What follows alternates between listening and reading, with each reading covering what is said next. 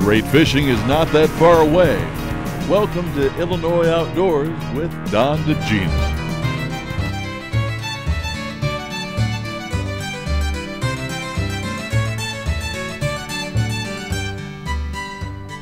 It's unbelievable.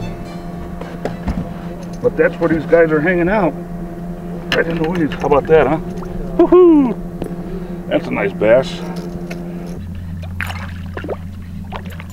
Not real big, but he's liking that spinnerbait.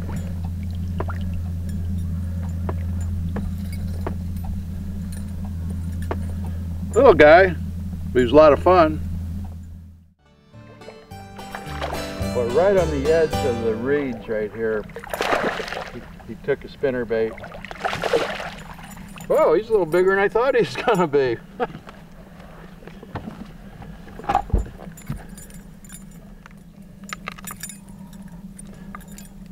Another spinnerbait bass, nice little largemouth, probably about 2.5, maybe 2 3/4 pounds.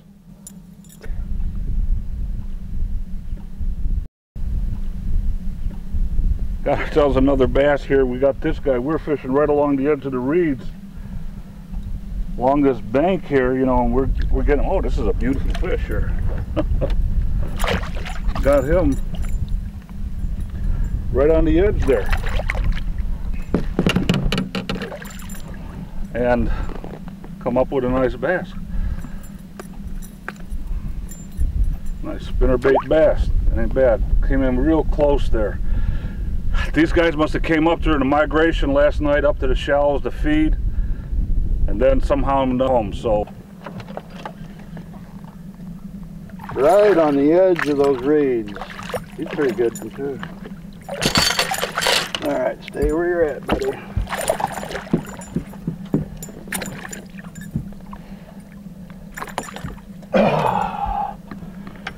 Now that's a nice spinnerbait bass right there.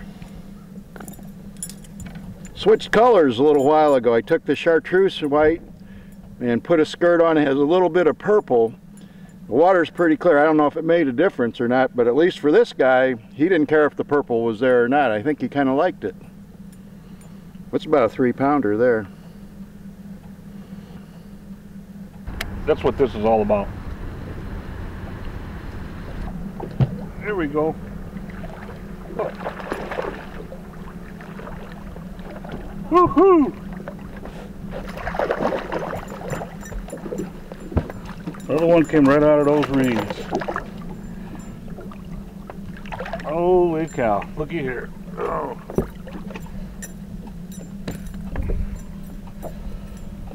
Oh boy.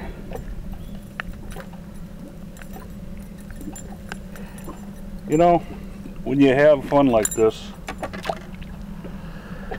catching fish like this, I mean, they may not be real long, but they're pretty thick and chunky.